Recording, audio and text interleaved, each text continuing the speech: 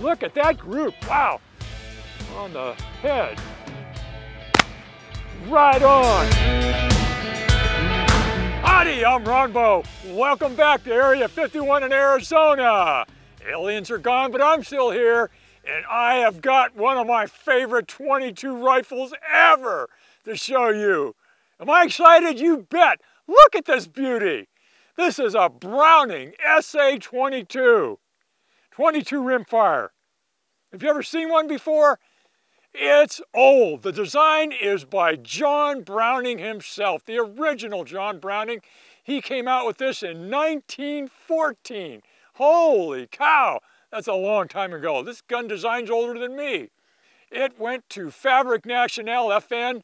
They built the original and marketed it in Europe. It was a success.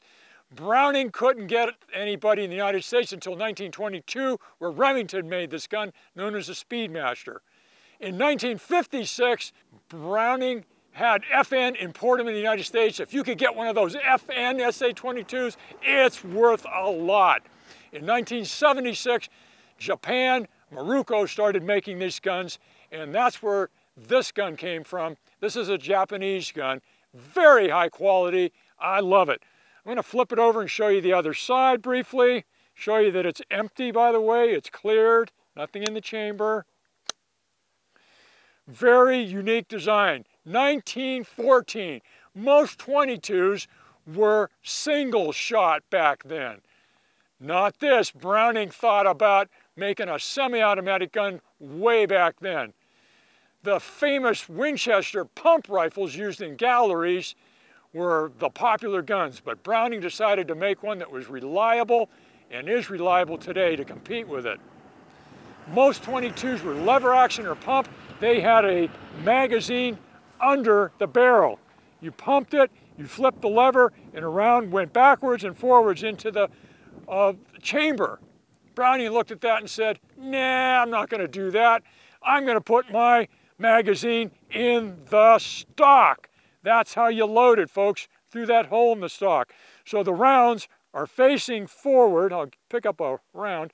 They're all facing forward like that, 10 in a row, and they go straight into that chamber. What a great idea. 1914, all of the guns, the Stevens favorites, the 44.5, the Winchester pump guns, they were all takedown. What's that? Well, it's something they're just coming around again today with some of the modern Rugers. 1914, this gun could come apart. There's a small switch here, push it forward, pull the bolt back, and turn it. Half a turn. A little stiff coming out. There you go. It's in two parts. Notice the interrupted thread. You don't have to turn this 20 times to get it out. The interrupted thread allows me to turn it a quarter turn and pull it out. Now you've got a gun that'll fit, oh, my arm's in the way. That'll fit in your backpack.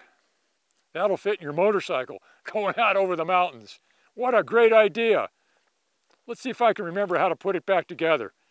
Turn it, pull the bolt back, catch the threads, turn it, bolts forward, magazine catches rear, or the bolt catches back to the rear. Cross bolt safety, set up for a right-hand person right now. This gun comes in 6 different grades. Some of the more expensive guns have gold engraving here. Now, notice there's no ejection port. Well, where do the empties go? Right out through the bolt release. The bolt goes back and forth and knocks the empties out straight down.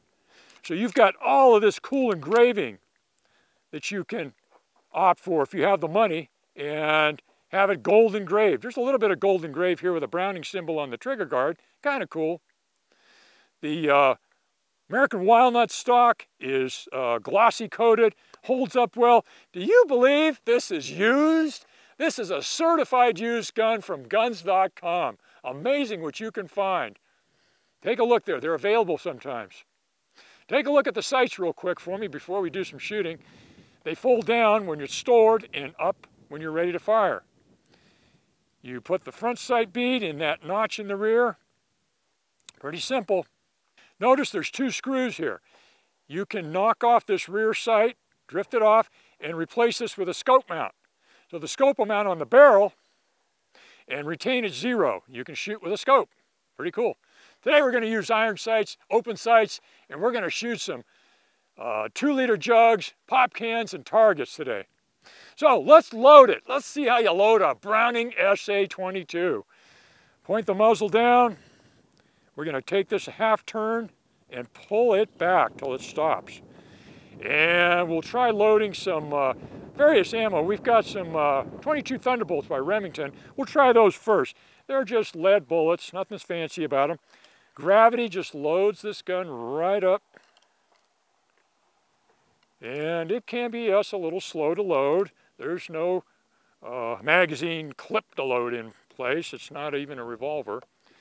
But once it's loaded, it'll fire 10 shots as fast as I can pull the trigger. Load, push the magazine tube in and turn it, it's locked in place. Now let's load a round. Zoom in on this bolt. I'm going to pull it back with my ugly finger. And you can see there's the first round that will be going into the chamber. There it is, it's in the chamber. Crossbow safety's on so the gun won't fire. It's got about a 3 to 3.5 pound trigger, so it takes a little bit of getting used to. Let's take a look. Oh my gosh, we've got all kinds of targets of opportunity here today, folks. Good cowboy in his rifle though, no problem. I'm going to sight in on that paper target, see if we can put a few in there, in the center.